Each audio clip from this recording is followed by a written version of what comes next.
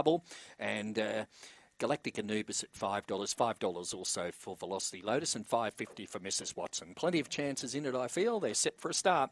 Race 8, 512 metres. They're set, ready, and away they go and racing an even line 2. Mrs. Watson will lead them early into the back straight. In second placing was Midnight Bandit as they head down the back. Then came in third placing Compton Casey, followed by Missile Edition. Further back then was Galactic Anubis, the outside Velocity Lotus. Second last Phantom Call. Last in at the moment is Serving Soldier off the back of Mrs. Watson. It's still a length in front of Midnight Bandit trying hard. Then came Compton Casey out wider. It's Mrs. Watson being joined now by Midnight Bandit. Midnight Bandit and up along the inside, Galactic Anubis. Galactic Anubis beats Midnight Bandit, and Compton Casey got third. Then in behind them came Mrs. Watson. Further back, Velocity Lotus, Phantom Call. In behind them then came Serving Soldier. It was one of the last to pull up there in race number 8.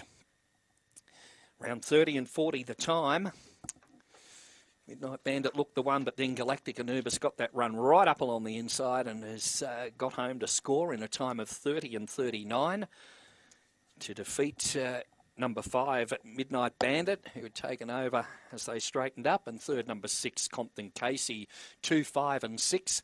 And 4 gets fourth, the early leader, Mrs. Watson. So 2, 5, 6 and 4. That run home time of 13 just disappeared.